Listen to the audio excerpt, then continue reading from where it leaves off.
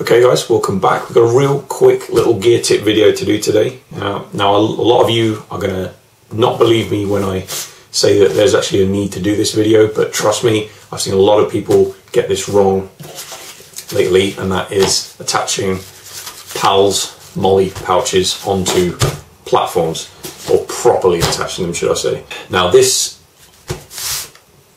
platform I've got here, this is a First Beer laser cut platform, but it doesn't matter if you've got normal PALS webbing that looks like this with all the webbing straps. It's exactly the same principle, and it's important to remember this applies whether you've got plastic clips like this, the malice clips on your pouch, or you've got the webbing straps with the metal snap tabs.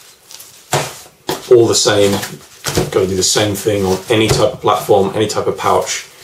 This applies. Now, the thing that I see people getting wrong is that they will thread their thing through, and then instead of coming and out and weaving, what they'll do is just put the strap all the way through, just straight like that in one go, and then they tuck it in or clip it or attach the buckle, whatever it might be. So what I end up with is this, where you can just pull the pouch right away from the platform itself. So you can do that, and that is obviously not ideal, because what it means is the pouch can shift up and down on your plate carrier or your vest or chest rig or whatever it might be.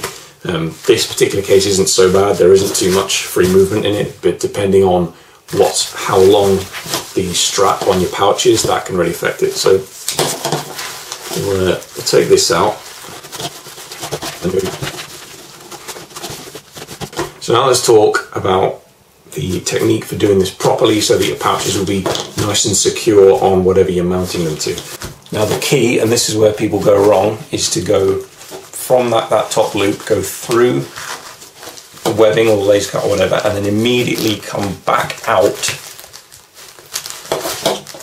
on the same row like that. So whatever sort of pouch you've got, clips, straps, whatever, get this first row all done, just like what I've done here. Then you go immediately back into the pouch, one row lower with your actual attachment system, just like that. And then again, you want to do one row at a time, bring it down, and it's just this weaving pouch, platform, in and out until you're done.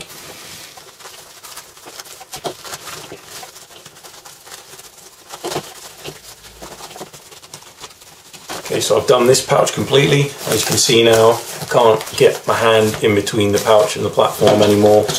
Can't just pull my part fully weaved together in the proper way. Try to get some light on that. And this pouch is now attached far more securely than if you just put the strap straight on through. It's going to be much harder for it to come off. So there we go guys, proper attaching of PALS type MOLLE pouches onto your gear. Again, I know a lot of you are going to be thinking, what's the need of this video? Surely everyone knows this, but trust me when I say, guys, a lot of people don't know this. I've seen it many times. The thing to bear in mind is when you buy pouches, it doesn't actually come with this information. So if no one tells you, you're not going to know.